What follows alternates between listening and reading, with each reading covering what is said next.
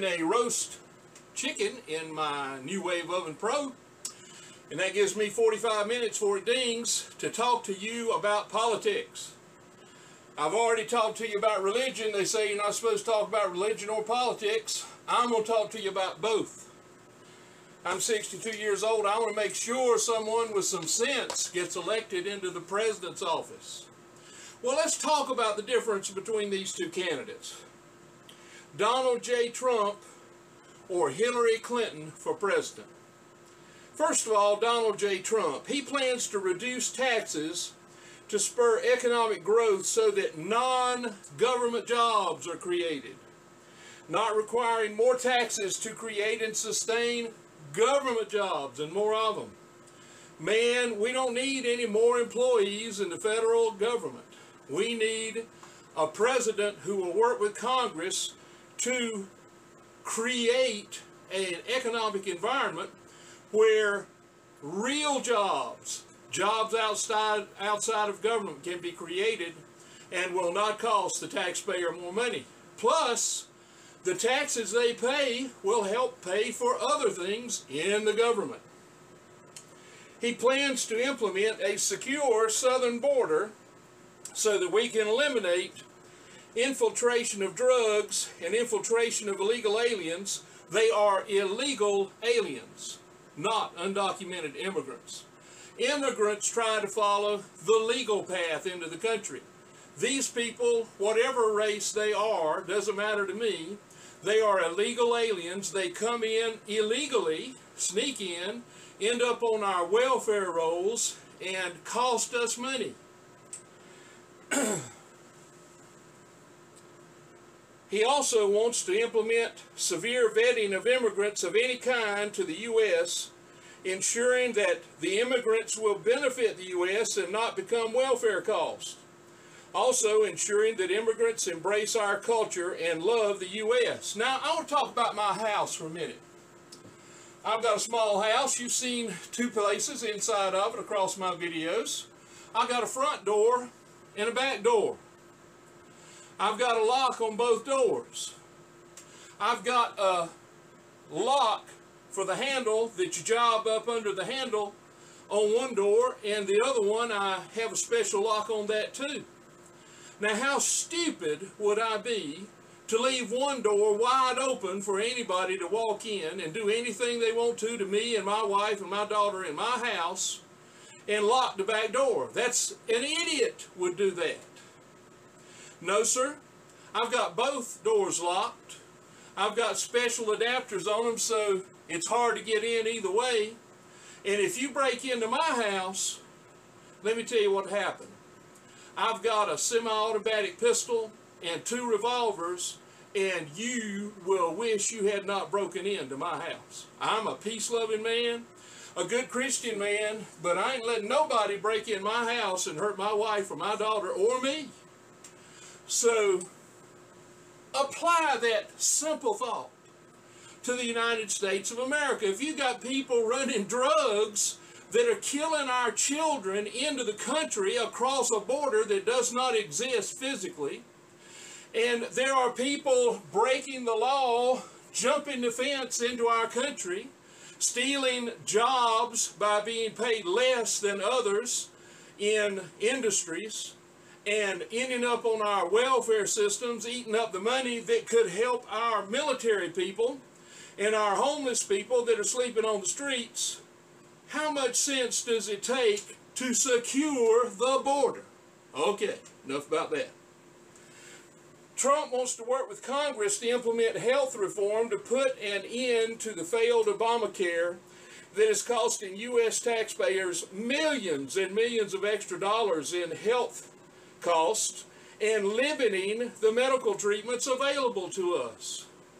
What about Aetna? Did you read about that just this past week in the newspaper, or you new folks watch it on a tweet or see it on Facebook or look at it on a news site? They're jumping off the boat. They don't want any more Obamacare. It's cost them billions of dollars. That's the way all the suppliers are going to end up working with Obamacare. Mr. Trump wants to reform China trade and other trade with entities that are cheating the U.S. out of money and out of jobs in whole industries. Man, I'm for that. I want to think about America first. I want our boys and girls to get jobs. And I want the trade to be balanced and fair so that they're not sucking the money out of our nation and living high and on the hog with our dollars. No, I want it to be fair trade. And we need that fixed. And we need the laws fixed, and Clinton plans to do it, so that it will be unprofitable to take a job out of this country. You heard about Nabisco taking Oreos, of all things, out of this country to be made in Mexico. Trump called them out and exposed it, and dang if they didn't stop the plan to do that. How about that? There must be ways to do it. He's not even president, already affecting companies to stay in America. I like that. He wants to work with Congress to rebuild the U.S. military and take care of our military personnel. He plans to reform the military health system so that veterans can get the health care they need from anyone they want and when they need it. And also wants to help veterans, and has done so in the past, outside of the health situation. Man, we need to build up our military. China is building their military up. Russia is building their military up. Iran is taking our money that we're stupid enough to give them and building up their military. We're at the lowest numbers. We're at pre-World War II levels of military personnel and necessary equipment to protect this nation. Some of our bombers are older than I am. Have mercy, can you imagine that? And they're still flying, counted as a nuclear deterrent. Most importantly, one of these two people is going to put some Supreme Court justices in and federal judges, and I want Donald Trump to be doing that, because he will put people in that will follow the Constitution instead of trying to rewrite it. This will preserve Second Amendment gun rights, protect our other rights in this nation, and this, friends, is the most important reason long term. You want your rights and your Constitution preserved because it's the only thing in between you and a dictator. You remember my story about dictator, don't you, at church? Well, what has he done in the past? The man has created and sustains more than 50 businesses worldwide while managing and providing non-government jobs for 40,000 people. Now, the man has had some bankruptcies. Lord, every company I know of that's had that exists has had bankruptcies. If you get large enough, you're going to find areas of your business that fail, and you just have to have a bankruptcy, and that's the way it is. In each of these situations, he followed the U.S. laws and the pattern of normal business practice, and the man's still running 55, I think, businesses with 40,000 employees. I'm for that kind of man. None of them are taxpayer costing. They are paying taxes into the U.S. government. I like that.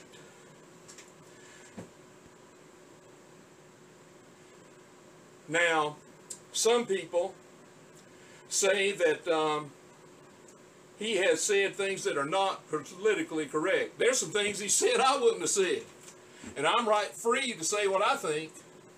But you know what? He's only made mistakes of saying things that are not politically correct or maybe even offensive. But let's talk about a comparison between these candidates. We have all seen the videos in the commercials and on the news shows of Hillary Clinton outright lying to the coal miners, stating that she will not be killing more of their jobs, followed immediately by a clip where she said she was absolutely putting them out of work. That's what you call a liar, someone who cannot be trusted, who will not tell you the truth, whom you cannot believe.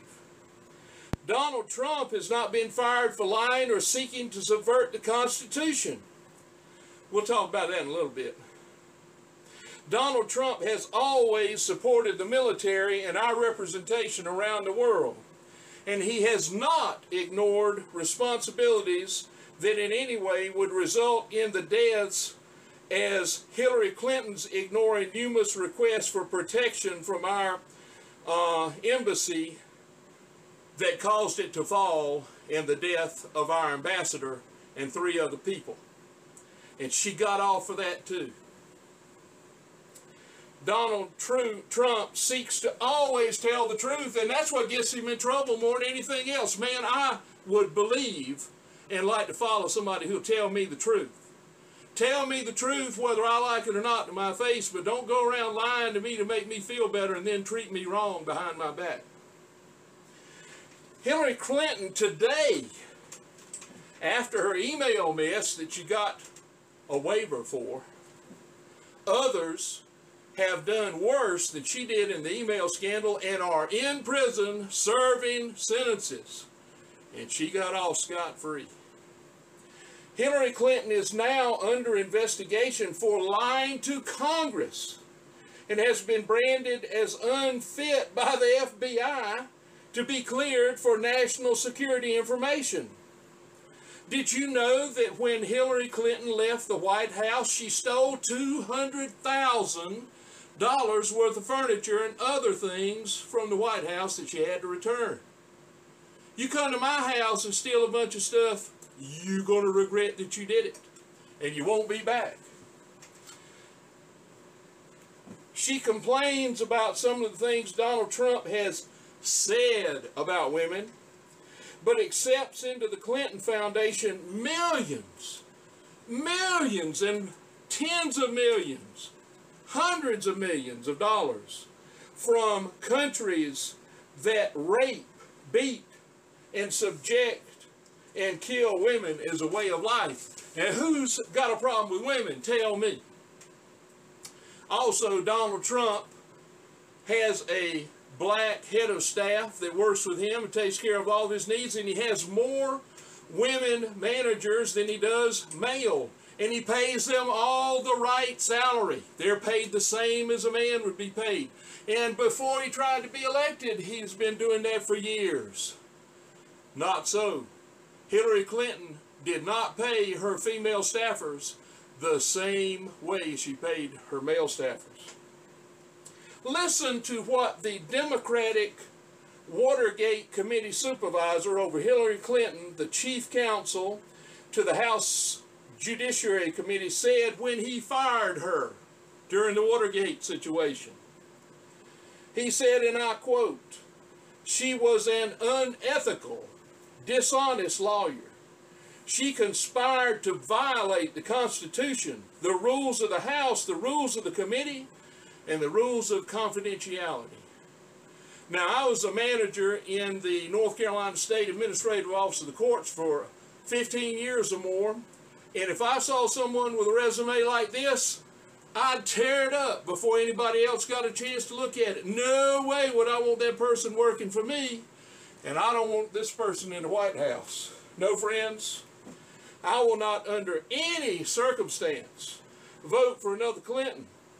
I am voting for an honest man, a man with a history of creating jobs and sustaining them, a man who cares about the U.S. first, and the only man who spent his own money so that he can be unswayed in serving the people as president.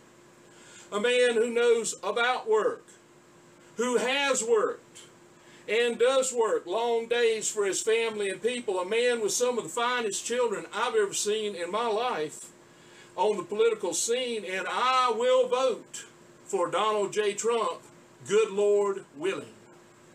Friends, you don't want Hillary Clinton for president. You want Donald J. Trump. You may not like what he says, but boy, you will like what he does. All right, That's all I got to say. See you later. Bye. Lloydebob.